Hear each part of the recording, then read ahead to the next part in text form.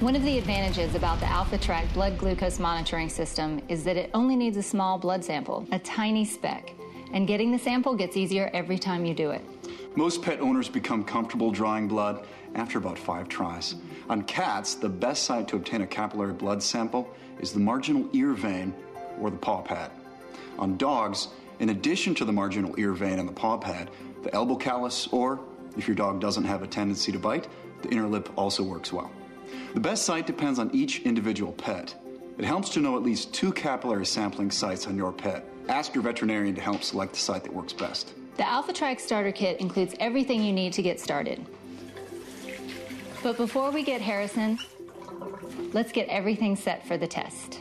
Take the meter, test strip vial, lancing device, and lancets out of the pouch.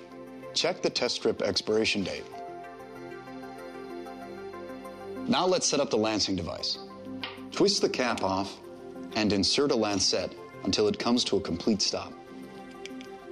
Remove the safety tab and replace the cap to avoid contact with the needle.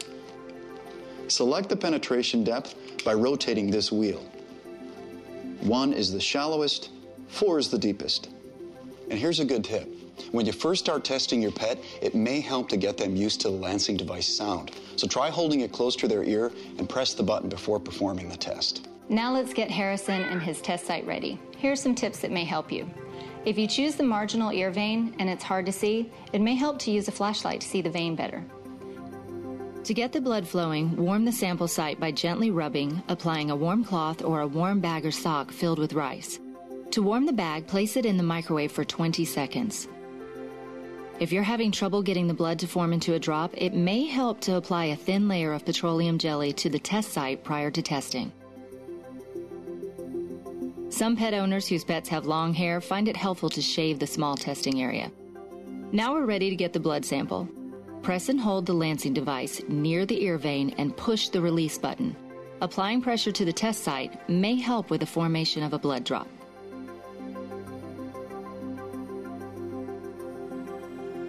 Let's quickly show how to get a blood sample from other areas with Francis here.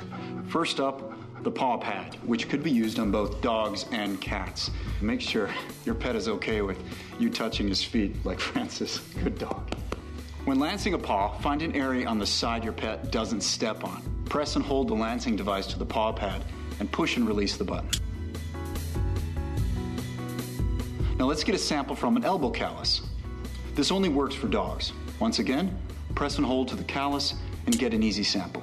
Finally, you can get a capillary sampling from the inner lip. Pull the dog lip out, press and hold the lancing device to the inner lip, release the button, and here we go. Another quick sample. Now that we know how to get a sample, let's see how to do a test. It's quick and easy. Once you got a sample, turn the meter on by inserting the strip into the meter port. Quickly confirm that the code on the meter matches the code on the test strip vial. Touch one test strip sample area to the blood drop until you see the short lines moving clockwise on the meter display, or you hear a beep.